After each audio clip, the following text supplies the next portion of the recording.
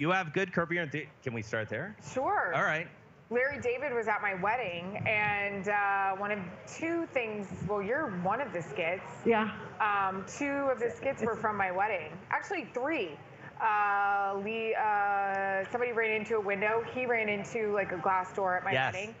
That is real. The buffet line. Why are you coming back here when we all want to be where you are? And being on a charter and the wait, was that not the wait? What was it? No, I ended up driving us to the airport. Yeah. Yeah, and so he was all nervous because we were in Montana and the Wi-Fi, I mean, not the Wi-Fi, but like GPS stopped working. And he's literally the same person, like in the back seat going, oh my God, and told me he was a taxi driver in New York. And I'm like, well, do you want to drive then? Yeah. And then we were plane schnorrs because he gave us a ride back to LA.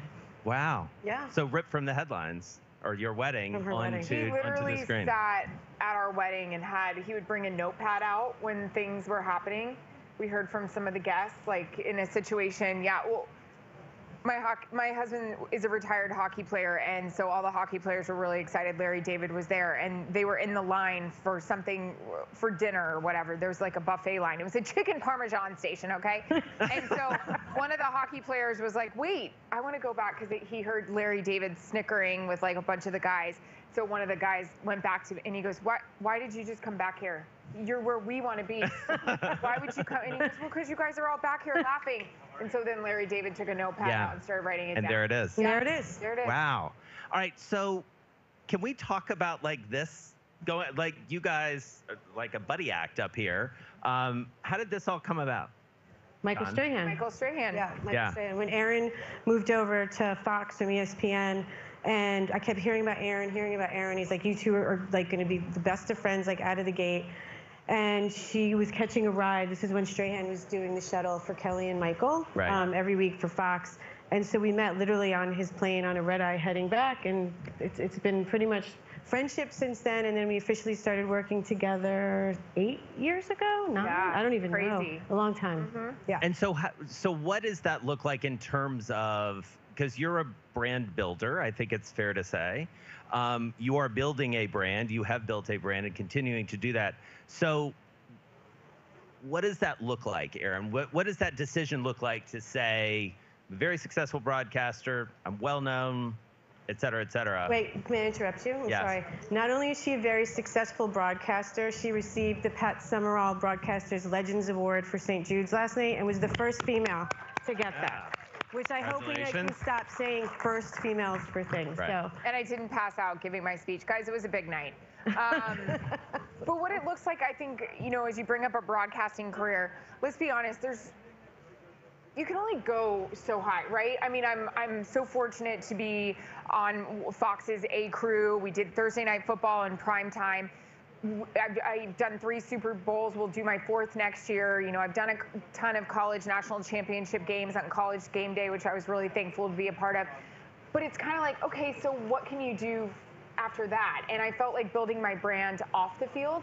That's what it was all about. What can I do? I have all this. It's like Pretty Woman, and now I need somebody to help me. Right. But I wasn't the girl, $50, Grandpa. So Con, build on that in the sense that this is a playbook that, Erin, you've seen, and Con, you have helped implement, that athletes have done. Well, and I saw that from Stray, right? He's the male version of what I wanted to be. Like, I mean, Stray, and I'm so appreciative of Con and Stray for this. But listen, when I was working for ESPN, I actually danced on Dancing with the Stars, and I got a lot of, crap for it in the media. Like, how could she be taken seriously? She's doing a cha-cha and sequins, and it's like, wait, why can I not be serious on the field and then do entertainment off of it? And Stray has done that and done that well, and Con and Smack Entertainment has done a phenomenal job branding him with that. This guy is speaking about X's and O's on Sunday on the NFL pregame show, and then Monday through Friday is talking about cookouts, sitting down with George Clooney, Julia Roberts, and people respect him just the same. So why can't I? And Con was, the gateway to that. That's not always how it was, not just for you, but also for athletes, No. So what was you've seen the turning point. What was the turning point? I mean, obviously Strahan is instrumental in that, but there are others who have, whether it's LeBron and others who have sort of come along, who have really embraced that notion of being an empire unto themselves. are there catalytic moments where that becomes possible? What have you seen? For us, I mean, first of all, the bottom line is not everybody has the it factor. And so just because you want it doesn't mean you can attain it at the level that Michael and Erin have, or Coach Prime, Deion Sanders, and a lot of our other clients in the family. But Erin has it, Michael has it, and they also have the drive and the determination, and they're not smart for an athlete. She's not smart for a broadcaster. They are smart entrepreneurs who just needed somebody to like kick the door down and say, we are here. I mean, if it was Cameron Diaz, we'd be up here drinking our wine, but we started this clothing line together, Wear by Erin Andrews, that was Erin's idea. And I'm sitting up here, and I'm so thrilled to be here, but we have a whole team. Half of them are here today, that we couldn't do what we do without a team, and I think that's also really important. But a lot of it has to start with the actual talent, that they have to want to bust their butts, because nothing comes easy, as everybody knows. And I think in this day and age, with social media and access, and so many people now are building their brand or say they're a brand, that the competition is getting fiercer, that Erin works harder than anyone besides Michael. I'd say they're neck and neck. But she actually, I think, beats him out on the clothing line, entrepreneurial piece of it, because twice a week, she's literally, I mean, not last season because of the restrictions, but she's bringing product to the games, visiting the store, the team stores, visiting with the buyers.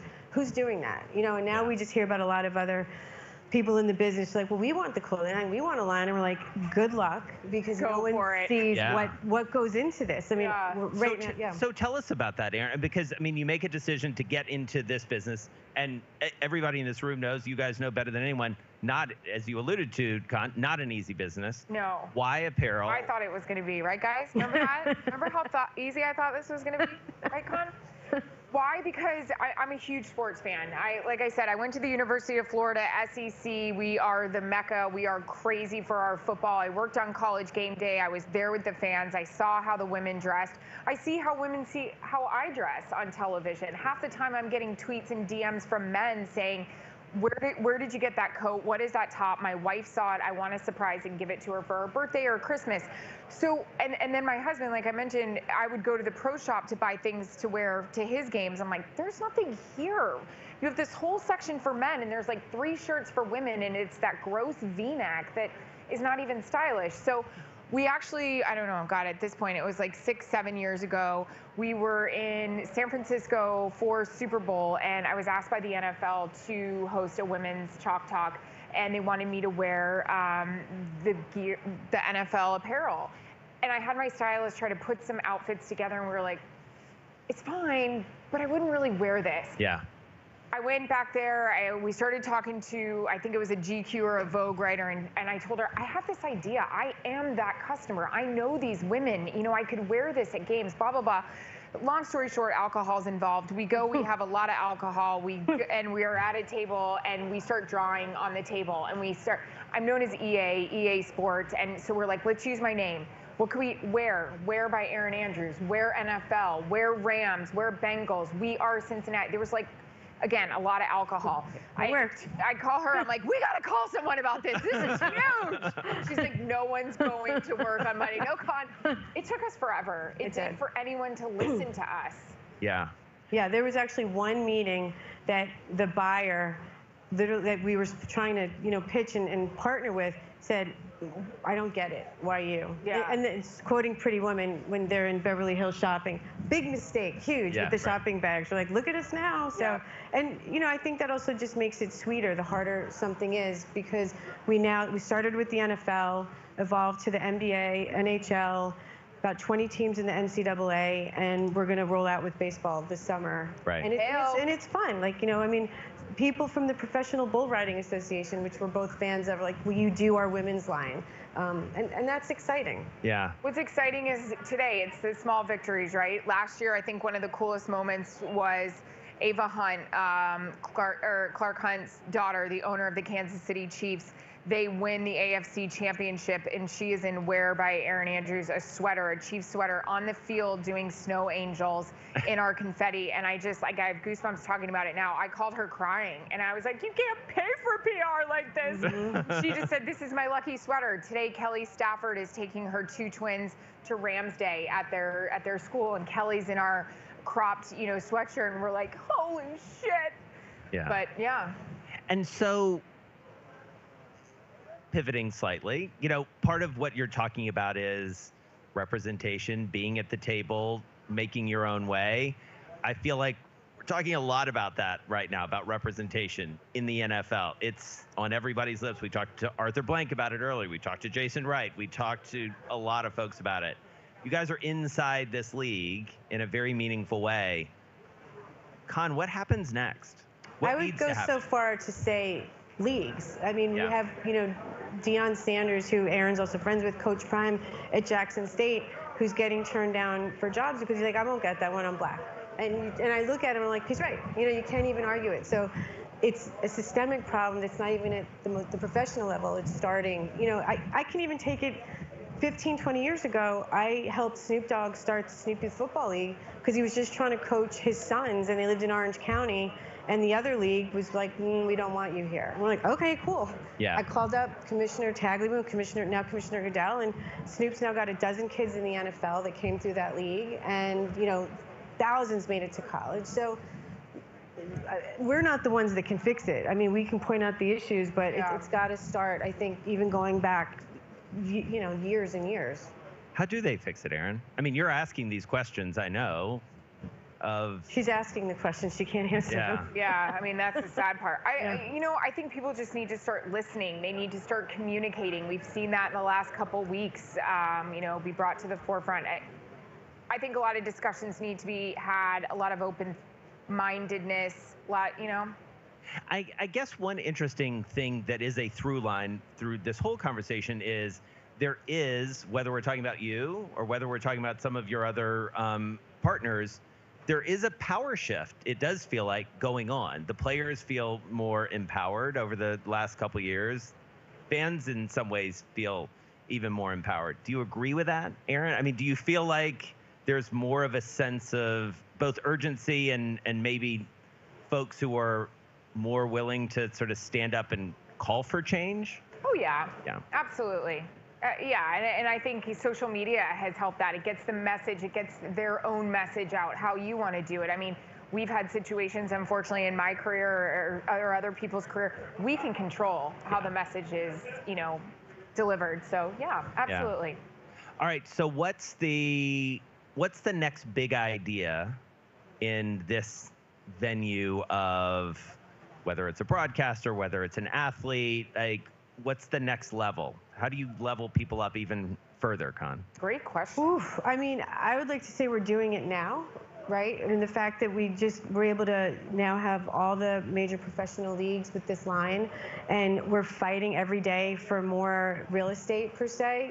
It never ends. So I think building off of the existing base, and now Erin's venturing into the scripted world. She's shopping a show that's loosely based on her life, inspired by. So the sky's the limit, and that's what's really exciting to me, especially with all the content buyers now and places like that. Yeah.